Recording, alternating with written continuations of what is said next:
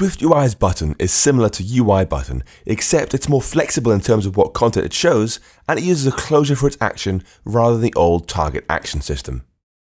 To create a button, you would start with code like this: button, action, your action here,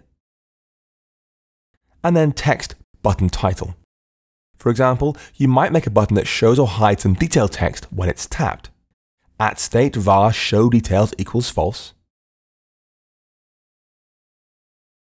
vstack button action self.showDetails.toggle text show details. If show details text, you should follow me on Twitter at 2straws. .font, .large title, .line limit, nil. The title inside the button can be any kind of view, so you can create an image button like this. Image, example image.